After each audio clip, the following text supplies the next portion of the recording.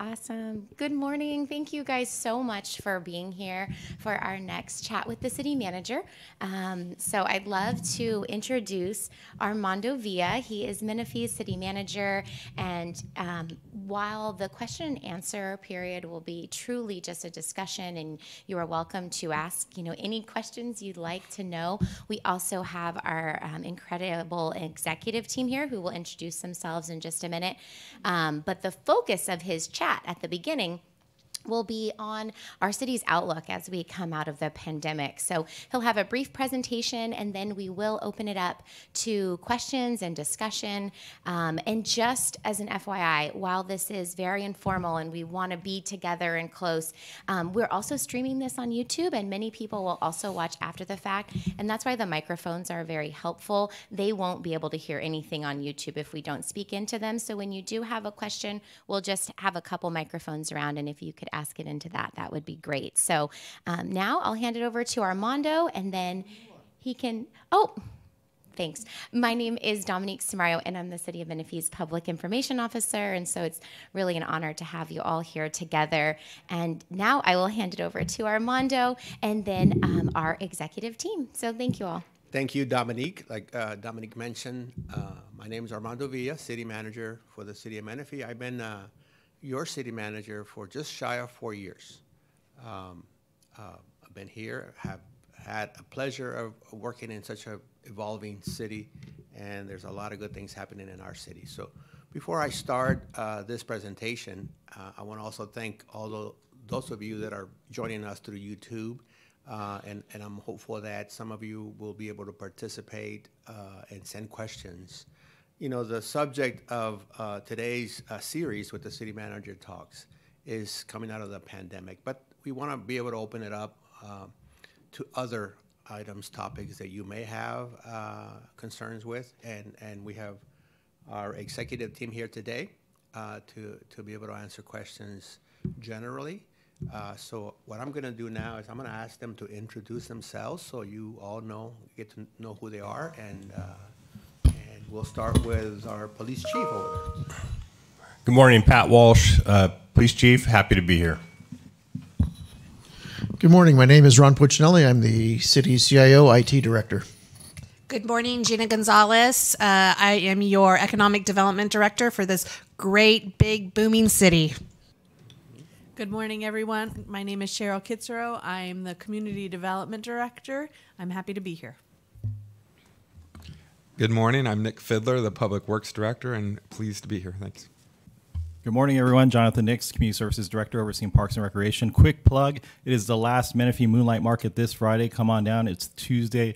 It's 2000s night, so we're going to have a 2000s cover band and Shrek playing at Central Park on Friday night. Thank you. And good morning. I'm Sarah Manwaring, the city clerk. Welcome. Thank you, guys. So you're probably wondering why so many directors, right? So we're a very dynamic city. For the last 4 years, we've grown roughly about 12,000 residents. I don't know if you know that since incorporation in 2008, the city's population was about 67,000 residents. Today, we're probably going to hit over 100,000 when the census comes out. So we are a growing city, very dynamic.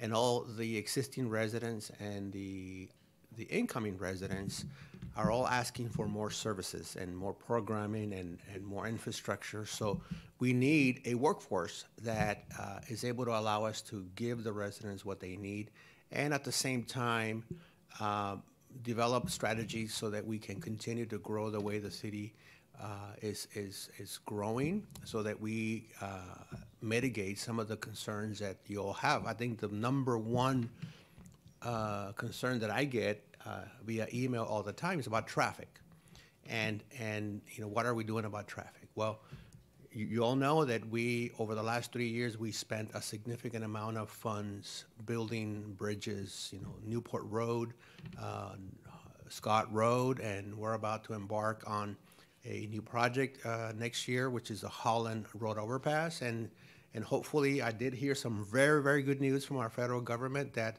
the infrastructure package is on its way to get approved, and we have roughly about $20 million of funding in the infrastructure plan to be able to help us build more infrastructure, primarily Scott Road widening and Bradley Bridge.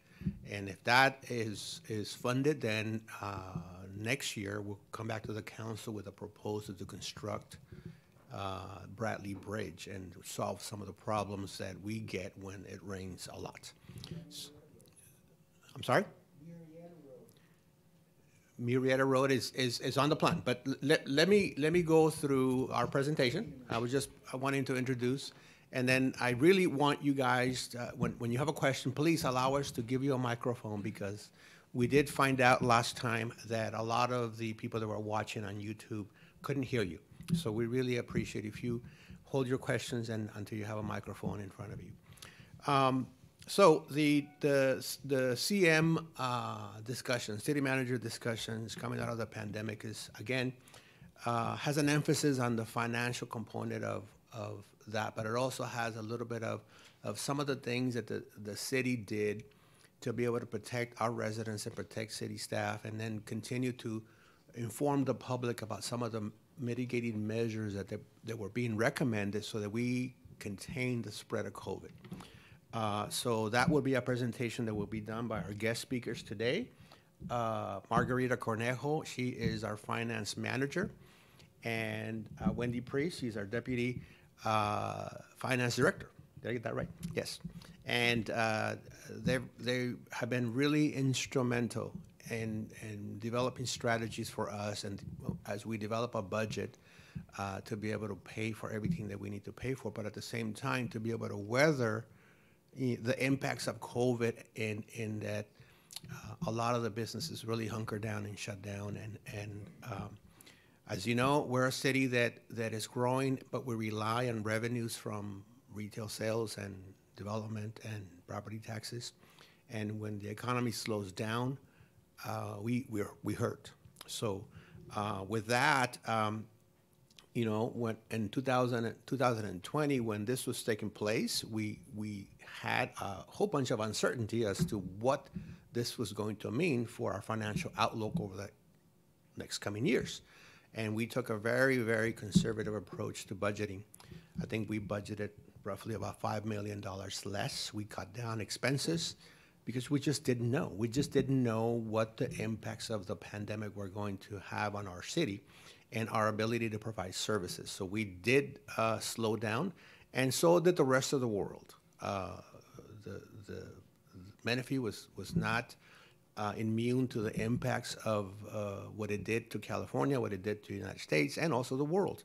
So luckily we have such an awesome team of directors and our finance team. So we put together some really good strategies so that we can mitigate the impacts of having less revenue coming in.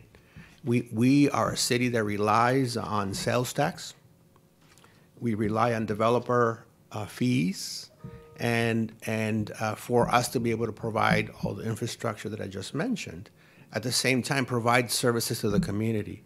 So we put together a very aggressive strategy to be able to make sure that we messaged and we did things that we could to make sure that the developer community continued to work. As we hunker down and shut and close our doors, we didn't shut down for business. We continued to work virtually, and luckily we were ready for going online and continue to provide services online. And we're going to show you some of the things that we did. And by the way, we were one of the few cities that was able to do that so quickly. I talked to a lot of city managers in other parts of Riverside County and also other parts of the state, and not all the cities did as well as we did. Some of the cities didn't have an option. Some of the cities, and for example, in some of the cities in Coachella Valley, a lot of those cities rely on hospitality, rely on hotels, rely on golf courses, restaurants for revenue. Well, guess what? They were shut down for a year. So a lot of those cities are really hurting right now because they just didn't have any income for a year. And they're having to right now adjust the way they do business, adjust the way they spend money, and at the same time, they had to let go of a lot of employees. So guess what? They don't have employees to be able to provide the services to the community. So some of the cities didn't have a choice. Luckily for us, we have such an awesome team of individuals, and we quickly huddled and put together a strategy so that we can weather the impacts of COVID. And I think what you're going to see in our presentation is that we did pretty good. We did pretty good. So with that, I'm gonna have our Margarita start with our presentation so you can see the outlook and see some of the things that we did, and also see some of the results financially, how we're doing and how we're going to deal with the pandemic moving forward. So with that, I'll turn it over to Margarita.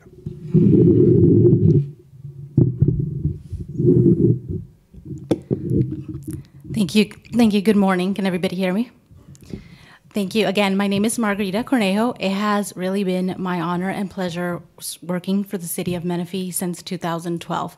My introduction to local government has really been here. This was my first government job, and it just has been an amazing experience so far, growing personally and professionally in such a vibrant community like Menifee is.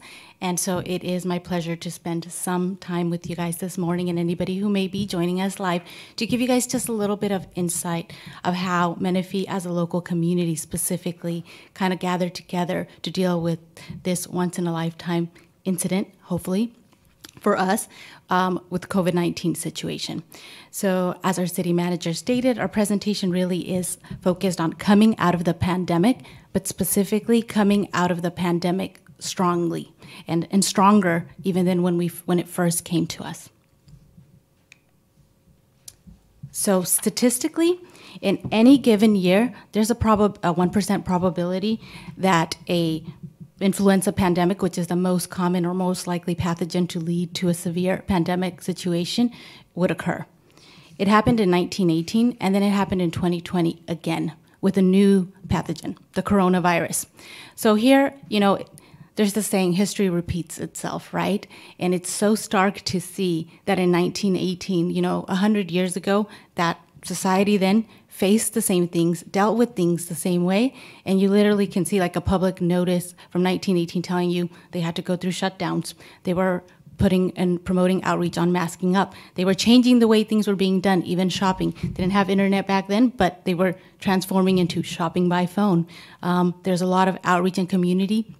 And it was the same strategies and the same kind of efforts, and probably the same feelings at some point of helplessness that we've felt in this last year, when you have an invisible enemy that the whole world is trying to tackle on at the same time. So this is really the story of Menifee and how we've dealt with it, approached it.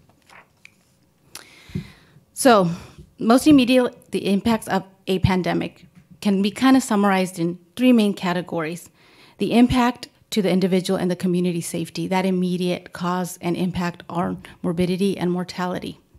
Then there's also the financial uncertainty, because you have an unknown that's literally affecting people's lives. You don't know what it's going to do to businesses. You don't know what it's going to do to people personally.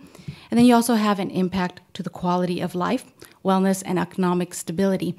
And often this actually comes not even directly from the virus itself or the pathogen, it's coming from the mitigation actions, because as a way to kind of address the first one, that safety, the most immediate urgent thing to do, unfortunately you have to reorganize and restructure the way you approach things.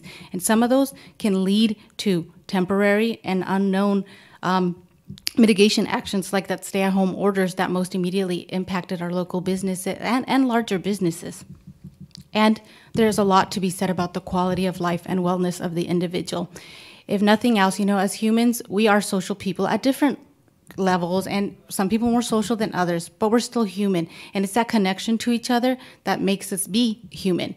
When you have something like this and you're literally asking people to separate from each other and stay isolated, it does something to people psychologically and emotionally that is hard and straining for everybody to go through. So a pandemic's impacts aren't just something that's going to literally affect your health in the sense of you physically, but also emotionally and psychologically. So, as a local government, specifically, what were the challenges for a local municipality like the City of Menifee? For us, it was to continue to provide municipal services without interruption, there's still an expectation and a responsibility for us to go out there and continue to serve our almost 100,000 population. There's also the responsibility to directly support the federal, state, county efforts to mitigate COVID-19. We literally are in this all together as a planet globally. Also to directly support the Menifee business community during these difficult economic times. And I think the main clear task that fell on the city was in the last year to put together a budget that would continue to support our residents, our developers, and our businesses in an uncertain economy. So what was the strategy?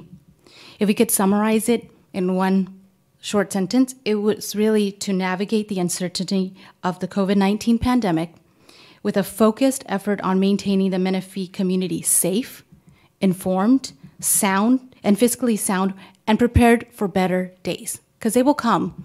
It seems like they're a ways away sometimes, but they will come. So we did that with kind of three main approaches. Resilience, addressing the urgency of the present, but preparing for the future. Specifically, what does that mean?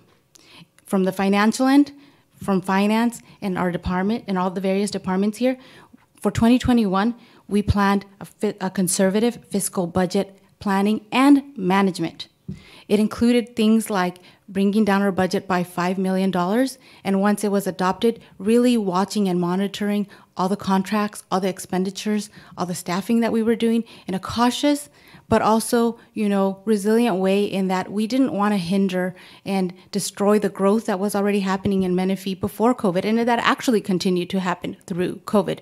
But also understanding that now there was a new layer of ensuring that there was that safety element and maintaining that safety of our community and making sure that we would not put the city in a position where financially we would be facing not only COVID, but we would have financial strains that would endanger us being able to continue to provide all municipal services at the level that we have been doing for historically since the city incorporated.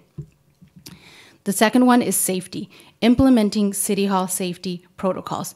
The city immediately went into implementing things like social distancing markers, enhanced disinfecting services, plexiglass and PPE, temperature screening stations, and those continued to be used throughout our facilities.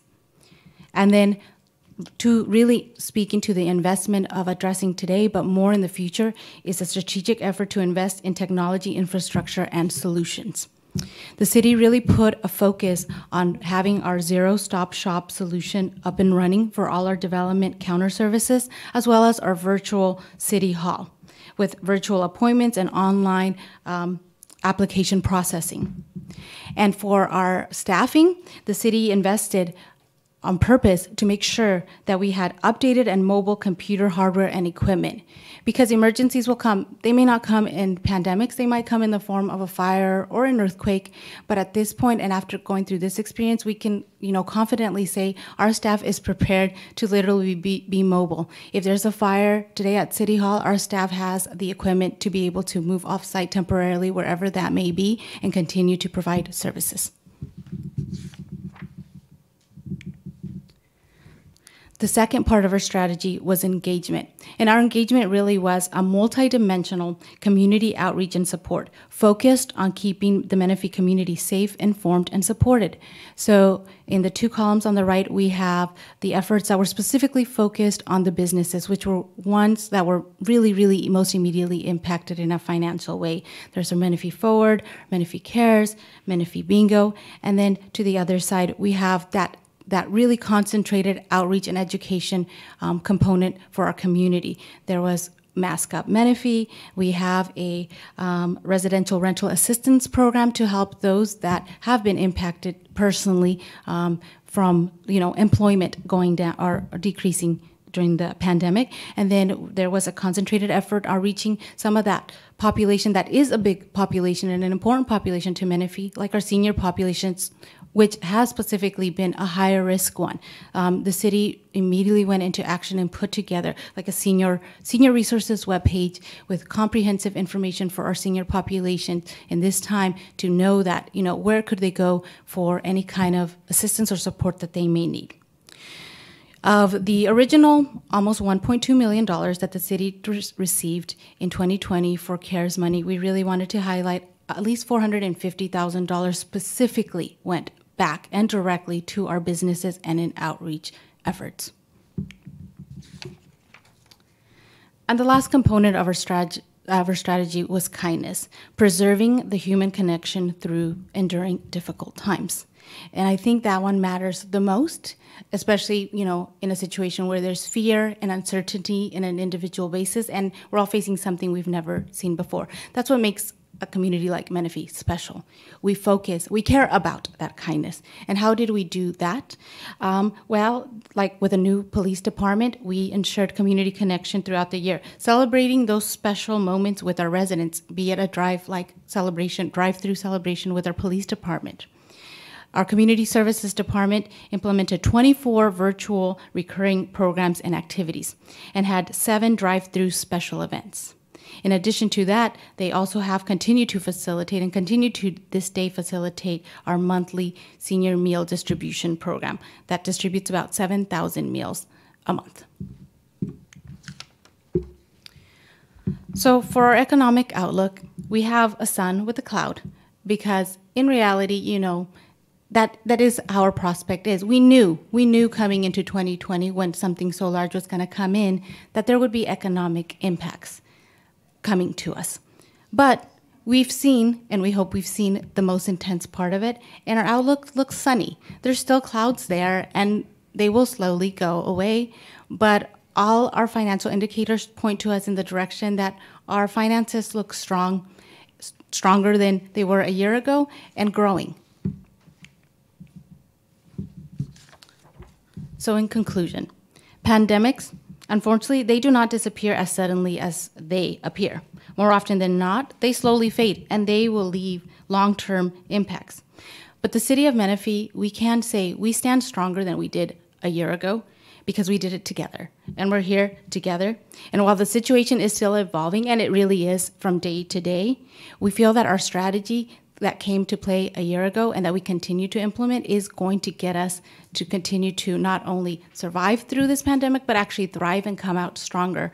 To the side is our chart that shows our main general fund revenues. And as you can see, our revenues have grown in the 21-22 budgeted year with and incorporating the fact that we had the impact of COVID in there. So that concludes my presentation. I thank you guys very much for your time again, and we're available for any questions. Thank you, Margarita. That's an awesome presentation and a nice story. I think when we a year ago when we started to meet and start to brainstorm about what are some of the things that we could do to weather the uncertainty, we did have an expectation that we were going to be talking about this a year from now, and I'm so glad that those numbers are very reflective of the successful strategy that we put together for our community. Those charts, they're not very good for other cities. I've talked to other city managers that they are going to continue to struggle for the next 2 to 3 years to be able to ramp up their revenue and operations. So you may be wondering, how can that be? We really rely on sales tax and developer contribution fees as they develop. But we are focusing on trying to develop our commercial base. And I think our economic development department spent a great deal of time continuing to make sure that our commercial developers had an access to our city hall for permitting, because we couldn't just shut down and not have them continue to build. That would have been devastating. It causes a tremendous amount of an impact on their end, because when things are not moving, banks take away funding for them. So as you can see, if you drive around town, there's still a lot of builders that are building commercial buildings and bringing some of those needed and desired commercial restaurants and things like that that the community wants. And we didn't see, with the exception of 2 projects that we are still working with, most of the 200+ projects that we have are extremely successful. But we know that the community cares very much about those 2 businesses that are just not been able to recover from the COVID impacts, and we can talk about those 2 later on. So that is pretty much the presentation, and like I said, your questions may not be related to the pandemic or the financial outlook. You may have questions about other things in our community that we might be able to address with you today. We have our executive team here. And with that, we'll open it up for questions. And I know that we did get some questions online, but I want to give you the opportunity first, since you made the effort to come here today, to ask those questions that you may have. Good morning. My name's Cliff Lands, and I've been a resident of Menifee Sun City for about 6 years now. It's a nice community, and I moved in because as a senior, I didn't want a bunch of rowdy, music and this, that, and the other. But to get to the point, they're working on Murrieta Road, EMWD, and I guess it's going to be several more months before they complete the lines for the desalinization, and we're running that to their other plant. But the sidewalk there, I wish they would address that. Even though Don Sharp went out after I called and sent pictures of the overhang trees and the holes in the walk area, but there's never been a sidewalk there, but at least have it safe enough so you could walk on the dirt area there. And this is after you go past the creek, across from Pete Peterson Park.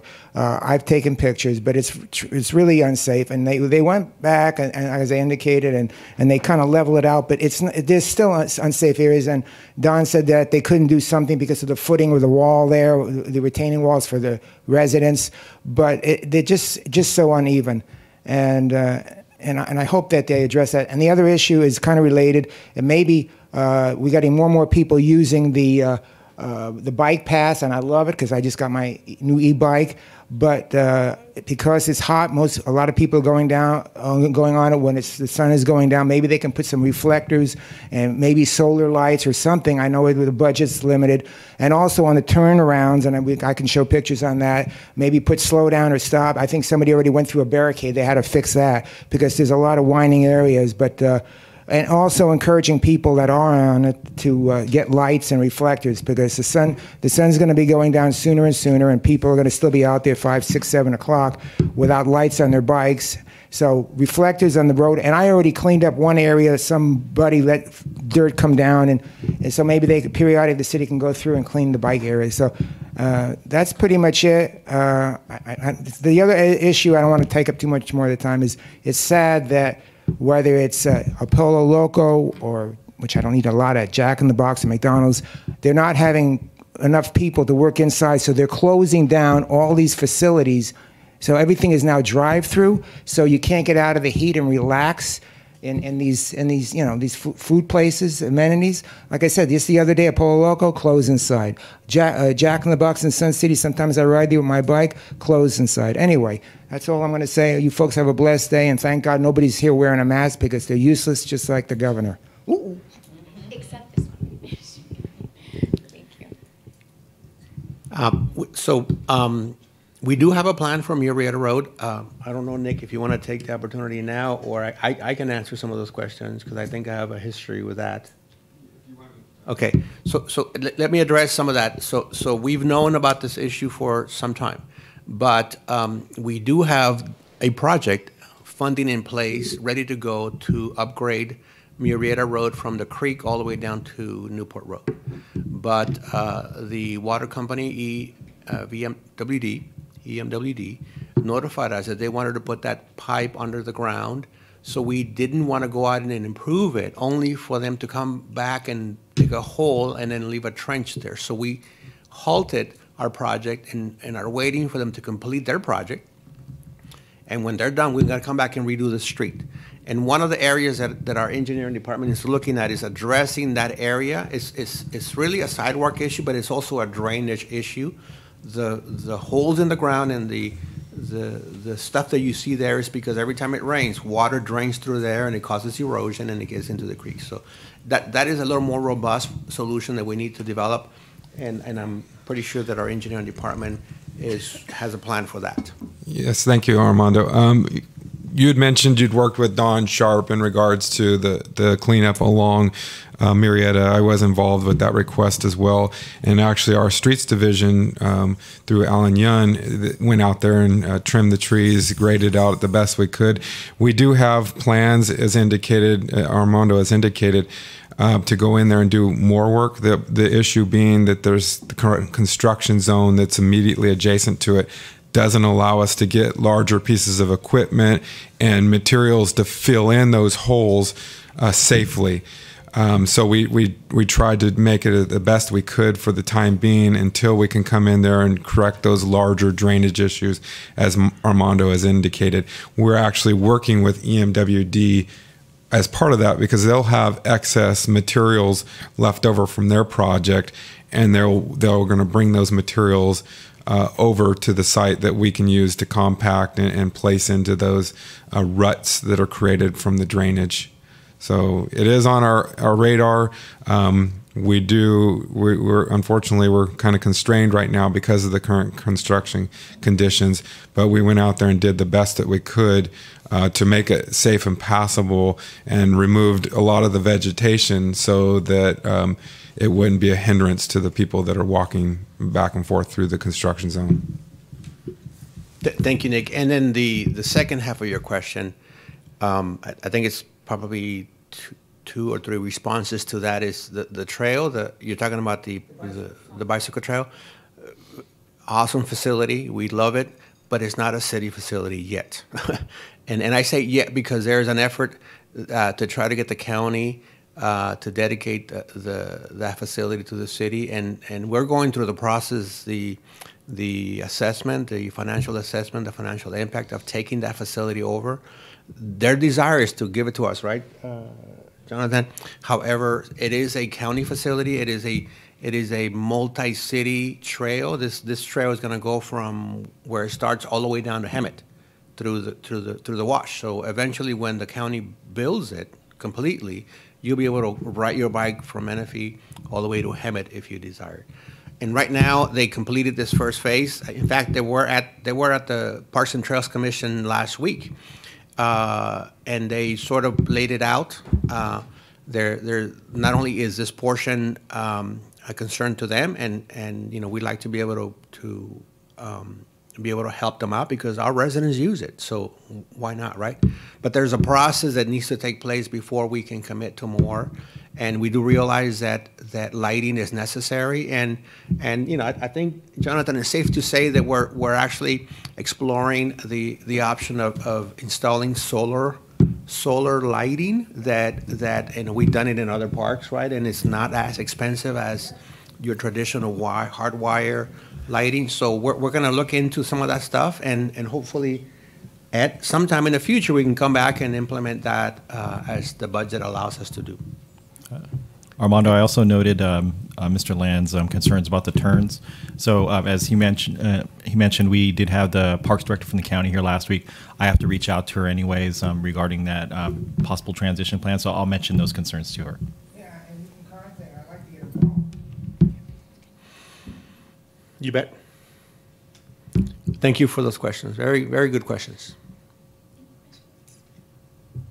With the exception of that political note at the end. Did you guys have any questions? No? Any more questions? I can. You want to ask? Well, the third comment that which doesn't personally pertain, well, it does personally pertain to me and everybody. I mean, is these eateries that are closed because they don't have a sufficient amount of staff, and when it's hot out, I mean, does everyone really like going through a drive-thru and then going home and eating it? The whole aspect of going out and eat is to go out and eat and relax. So whether it's El Pollo Loco, every other time I go there, they're closed, or as I indicated, the Jack in the Box in Sun City or McDonald's. What is happening where either they're closing down the dining rooms, or they don't have enough employees to work? what is the city doing to help? Let's promote I could take that. jobs. I could take that. So we are continuously trying to promote jobs, but you've hit the nail on the head with COVID. A lot of corporations, because of the lack of employees, early retirements, care responsibilities, I mean, it's multi-pronged or faceted, this issue. But a lot of corporations have decided to shut down their internal dining and have been strictly relying on drive-through as their means to survive. Especially right now with the additional federal unemployment pandemic payment that is out there. About 13 million people are still currently on it. And 26 states have decided to end the benefit early. California is one that has not. It is set to expire September 6th. So until then, yes, employment is going to be a very big issue. We've continuously held job fairs. Locally, we've partnered up with other communities, the county. So we're continuously pushing that. We've created a jobs webpage to help promote and share the job opportunities in our area and the surrounding areas. And we've also done outreach with our local businesses that are hurting for employees to share that information with us so we can connect with the colleges, we can connect with other communities to share that, so that way we can try and garner the workforce that's out there. But unfortunately, I do think that it's, as most economists have alluded to, it has directly to deal with that benefit payment right now. Correct. Again, so I wanted to. Do we have any questions? Yeah, we have a list of questions. Oh, but actually, Mr. Crawford, do you want to hand him that microphone, Wendy? And Imelda can turn that on. Right. Oh man, he's doubled And a up. pastor with 2 mics. This is a love good it. day. Not that you need a mic. Yeah.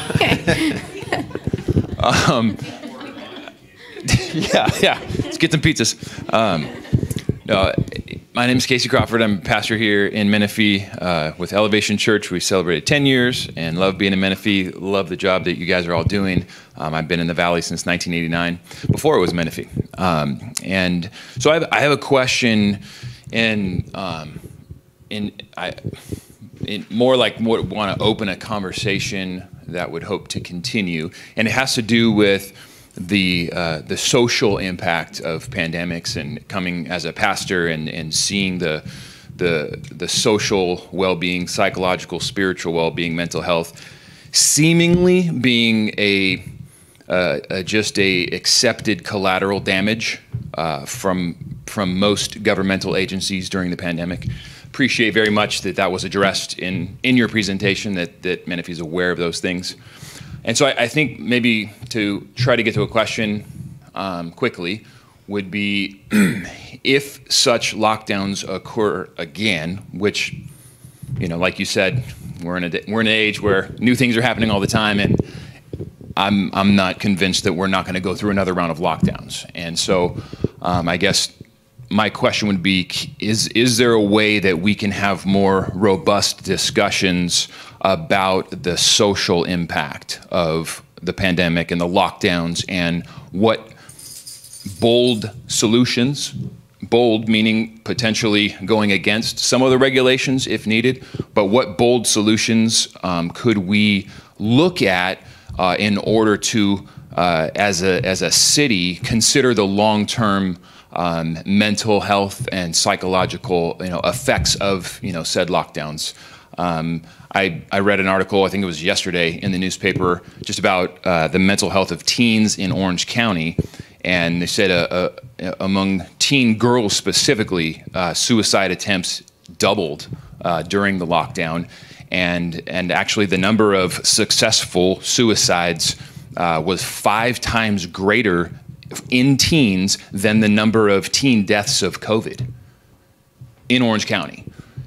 And that was just a shocking stat to read.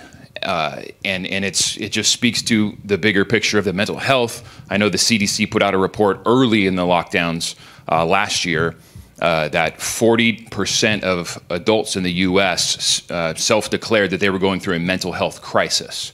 And 1 in 4 young adults from the ages 18 to 24 had suicidal ideations. And that was like way early. And so, you fast forward another 6 to 9 months of all of these social moorings and relationships being removed from them. And, the science shows that Zoom does not cut it for human engagement. It does not replace in-person social engagement. And so I'm honestly just more asking a question or just maybe opening it up to how, as we probably face we do face the uncertainty of potential lockdowns again, can we be thinking about that ahead of time, and what kind of conversations are we having?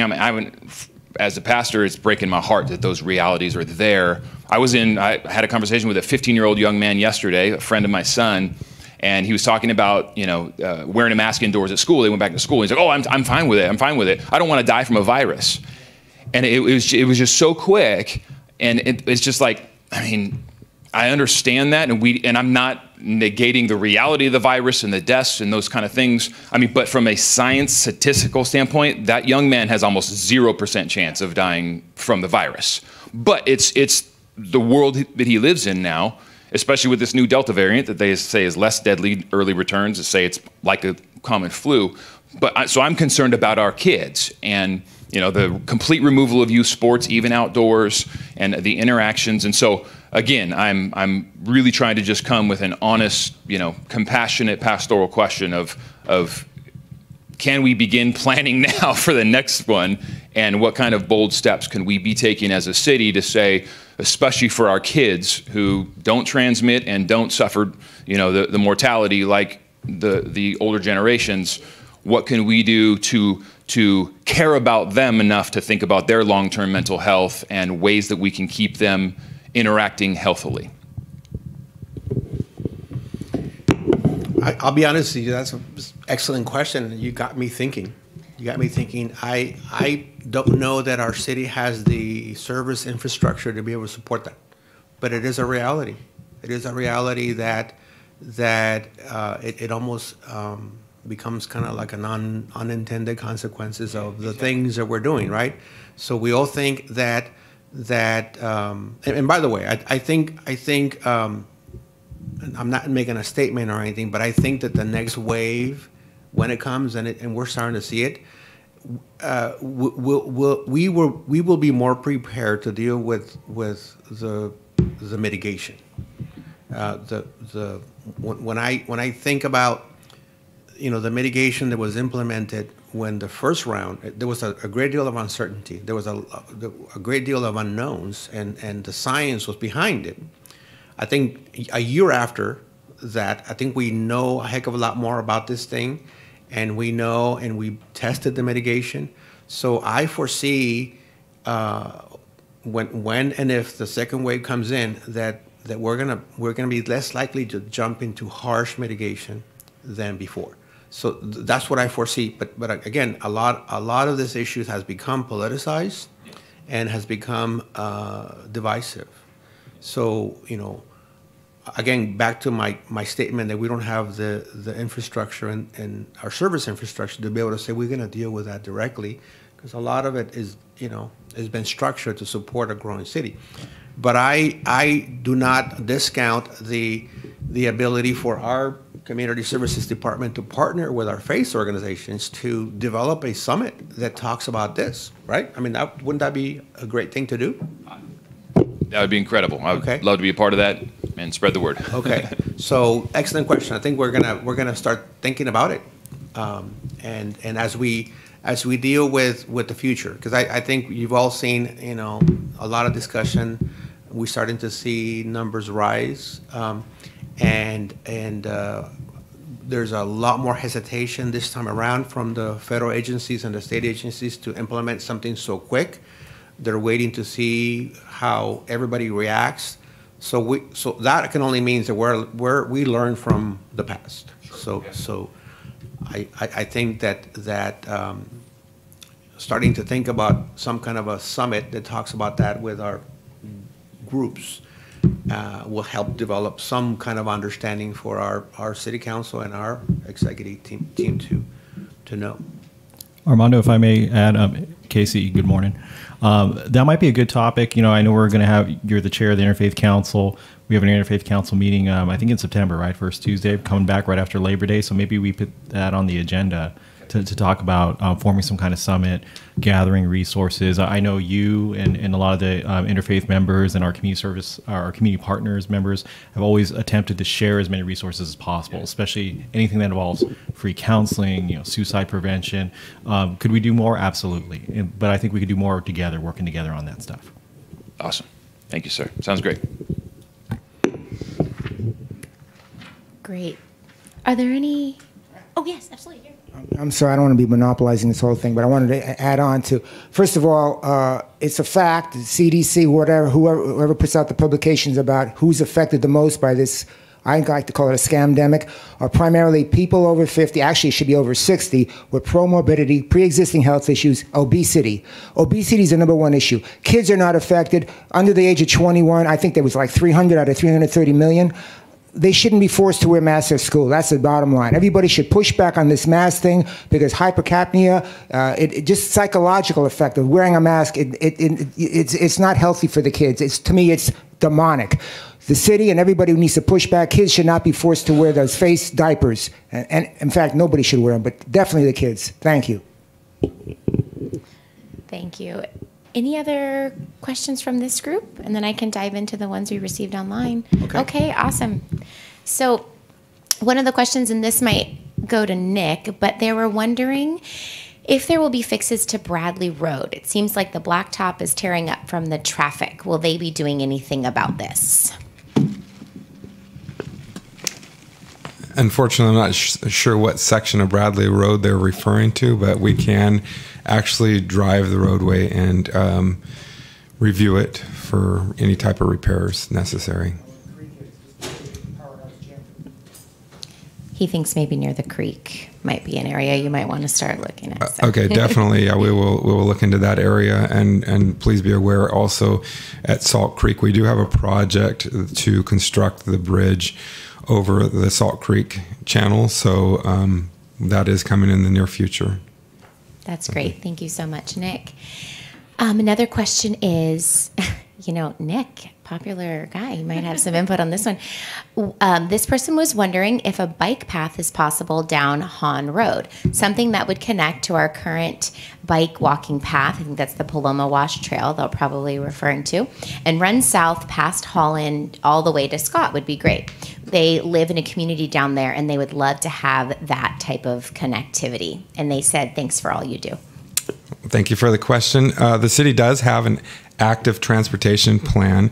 The plan does include a Class 1 multi-use path on Hahn Road from Newport all the way down to Wickard, which is about a quarter of a mile, half mile short of Scott Road.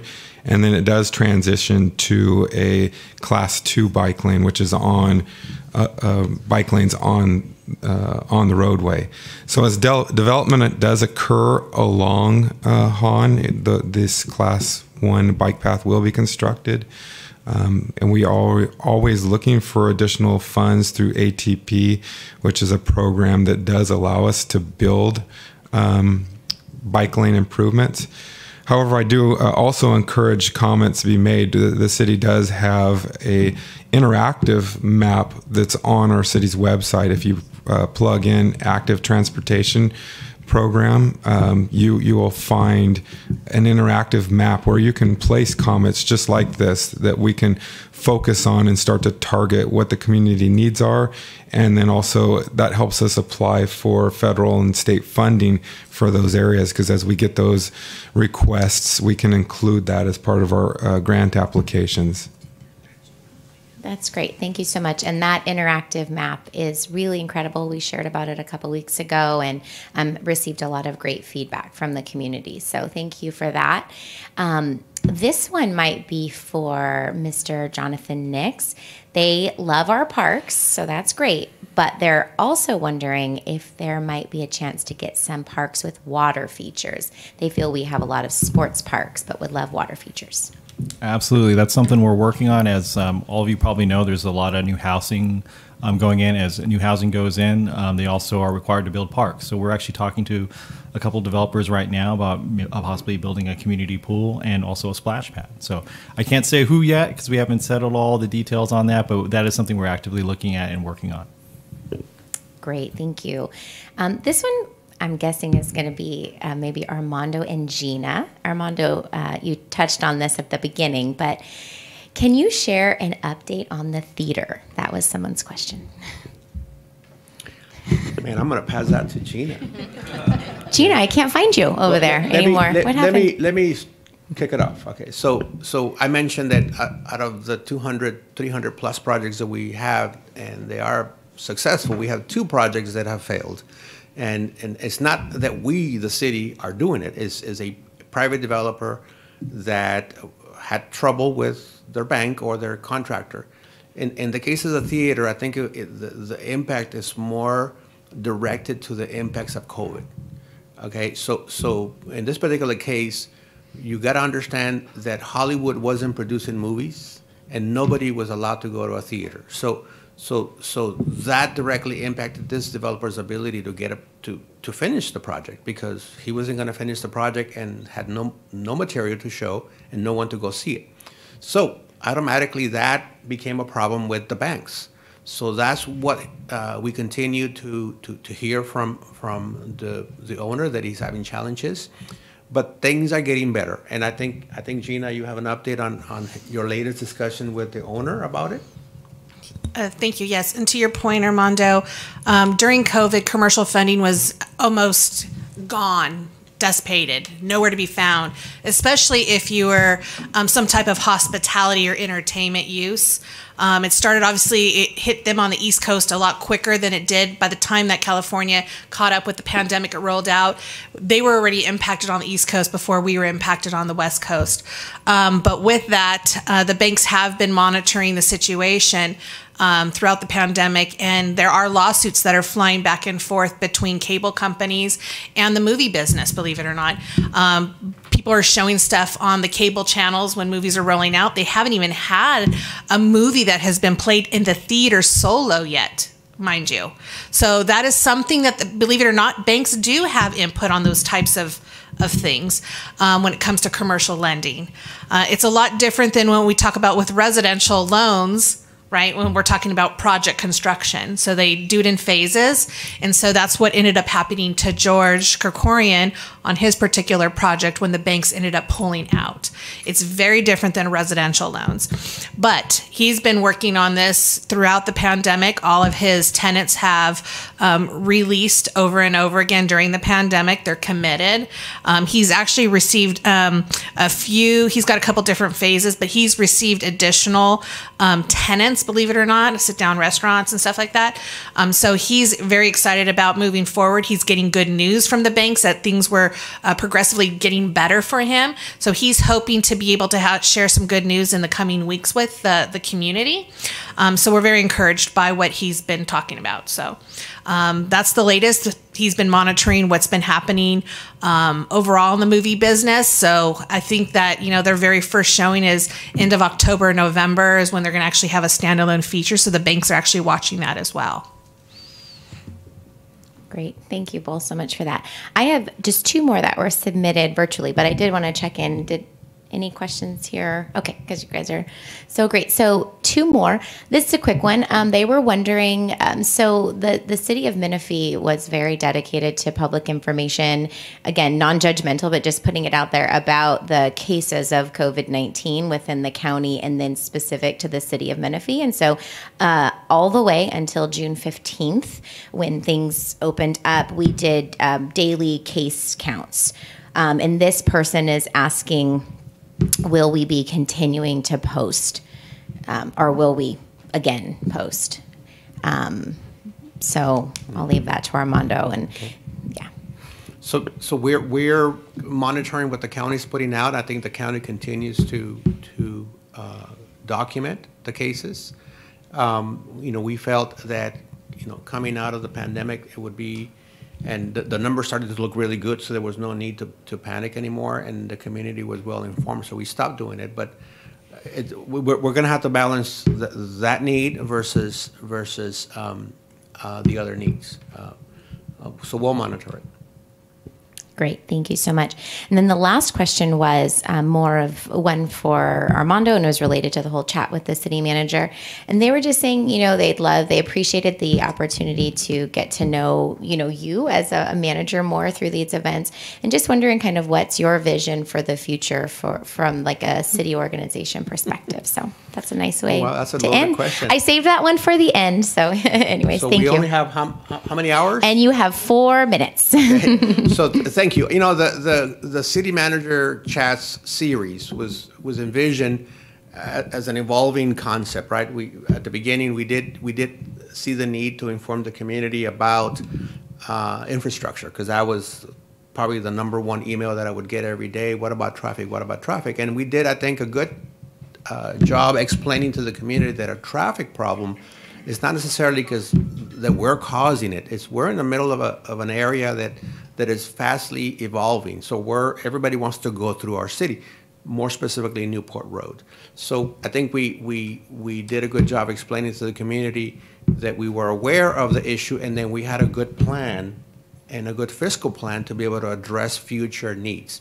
And I hope that the community understood that, so that they could at least be at ease with how we're dealing with that. And then as we started to think about what other topics is the community interested in, you're going to let us know. You're going to let us know. Email us about what is it that is causing a concern in the community, so we can address it and have an open discussion about it. Really, we haven't rolled out what the next series of topics are going to be, but I hope that you help me with that, so that we can give you answers. I really don't want this to be something that you say, I'm just going to have a direct chat with the city manager. That's why the entire executive team is here.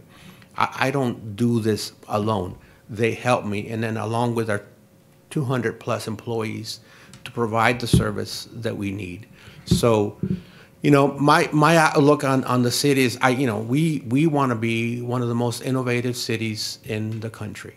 And I say that not as an aspiration, but as something that we can achieve. And I think Ron, our IT director, and most of our executive team get tired of hear me say this, when we need to find innovation in everything that we do in our city. I really would like to see us move from the conventional bureaucratic way of doing business in a city and start doing things more innovative with the use of technology and innovation. We live in the 3-click, I call it the 3-click era. You can buy a car with your phone in a matter of 3 clicks, okay? And yet in government, we continue to have a bureaucracy of paperwork that takes forever to do things. So I want to be able to change the mentality of how we deal with providing public services, using innovation and technology to help us. I see, every time I drive through Newport, my phone tells me I need coffee from Starbucks. Why is that? Because they found a way to get to my phone, right? So I don't want it to be that bad. But I think the private sector is moving so fast to try to capture your attention, and we're not in government. So I want us I'm really intrigued in finding out what is it that we need to do to get to that thinking. I want to know what you're thinking. I want to know what the community's thinking, so that we can go give it to you.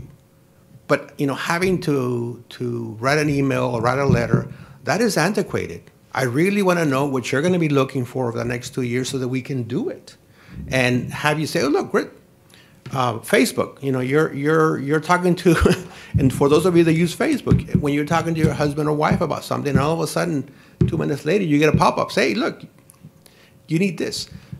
Not that to that extent, but I really would like to create a government that is more responsive and more immediate responsive to your needs. So that's kind of the future. And I think we're working really hard to develop a smart city initiative. We just went to council, and the council approved for us to be able to start the pathway to get there.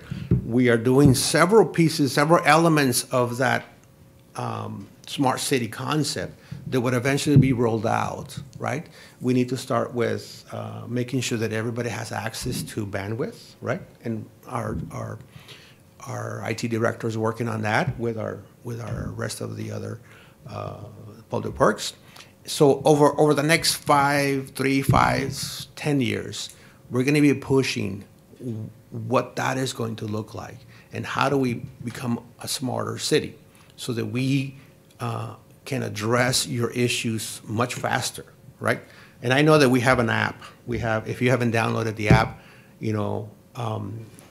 and we made it so interactive so that if you see a pothole, you can say, there's a pothole here, send it, and then that app is going to pick up the coordinates and it's going to tell us where it is. That's the beginning, but I know that there's more.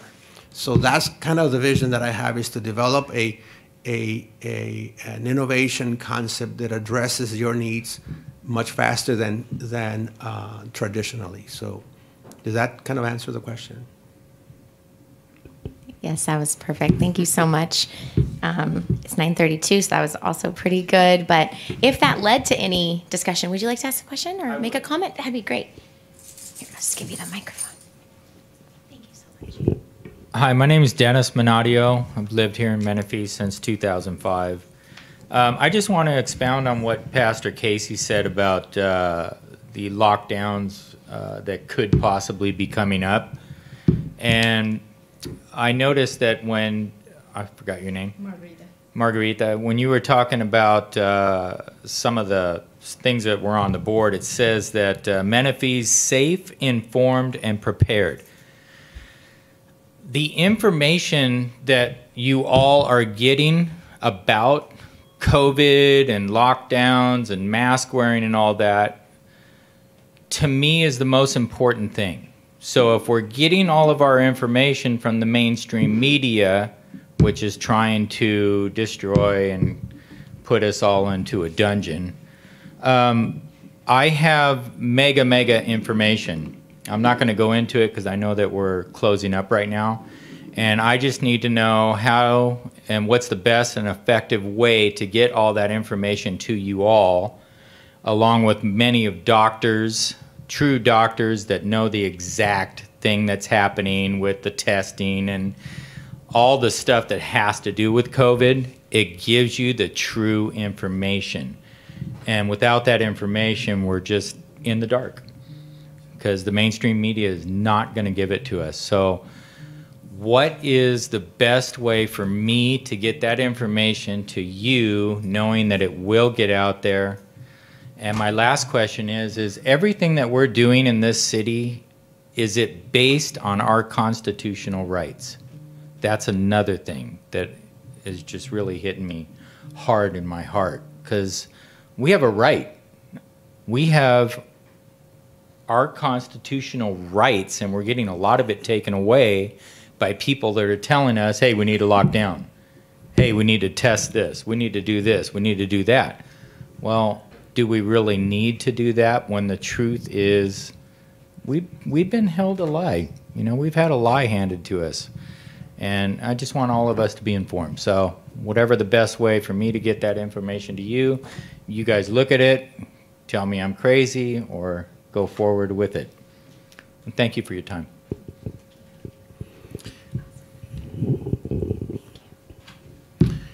No, thank you. We took notes, and I think we're gonna address that. Awesome. Any more questions? I think that's it then. Okay, well, thank you so much for you. coming in. Those of you that decided to come in, and those of us that are joining us live, I think you said that we recorded this, so if you wanted to pass on the word and somebody missed it, they'll have an opportunity to watch it again, and it's pre-recorded. I think we're gonna have it on our YouTube channel. So thank you so much for joining. Thank you so much for coming.